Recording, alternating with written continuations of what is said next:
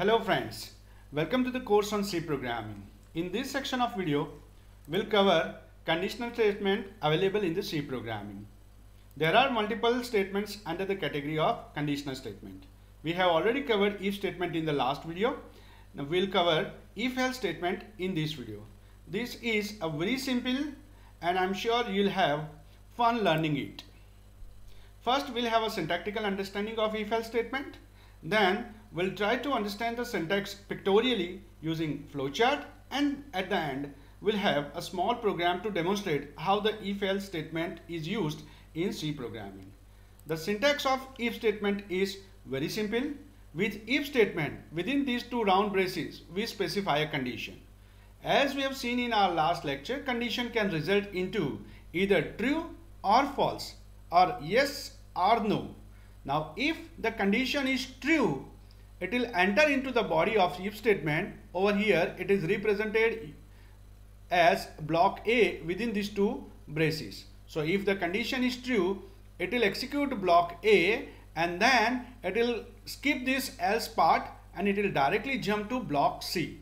So if the condition is true, block A and block C. But if the condition is false, it will not go into this body, it will directly go to else part. So it will execute block B and then block C. So if I summarize again, condition true, block A, block C, condition false, block B, block C. So this is the case with condition true, block A, block C. This is the case with condition false, block B, block C. Now let us see a flowchart. So first we specify the condition that we had with if statement. So there are two options, either it results into true or false. If the condition is true, then block A and then block C. But if the condition is false, then block B and block C. Now let us take a small program to check how if else statement works. In this program, we are reading marks from the keyboard. We are continuing the program that we have seen in our last if statement video. So we have one variable m which will hold the value of marks. First we are asking user to enter the marks, and the marks which are entered from keyboard that will be held by the variable m.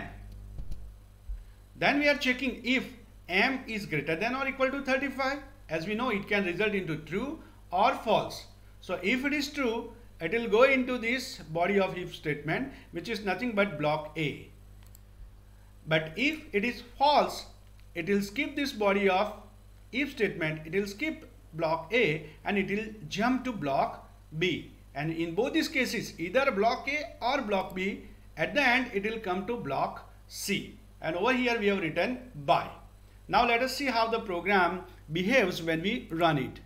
So if I run the program and if I enter the marks 89, it will ask me to enter the marks, and if I enter 89, this 89 will go in variable m.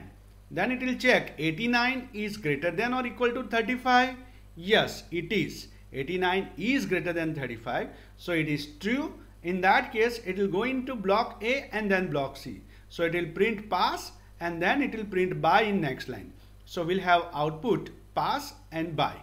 But if I run the program again and if I enter another value, let's say 29 here, so then it will check 29 is greater than or equal to 35.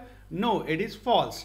So in that case, it will skip this block A, it will jump to else part, it will execute block B, and then it will execute block C. So it will first print fail and then in next line it will print by.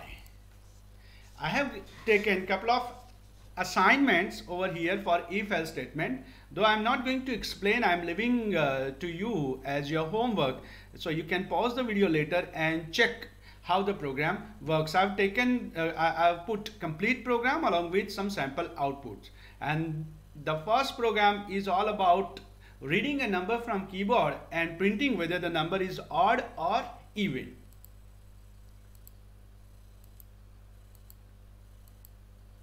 There are some sample outputs available. You can pause the video and check it later on. And another example a bit more complex, though very simple. Is about reading leap year from reading a year from keyboard and to check whether it is leap year or not. So you can Google, if you do not know what is leap year, you can Google and find it out what exactly a leap year is. I have written the statement over here just to explain which can be considered as leap year. This is an example where we are combining multiple conditions together. And there are some sample outputs.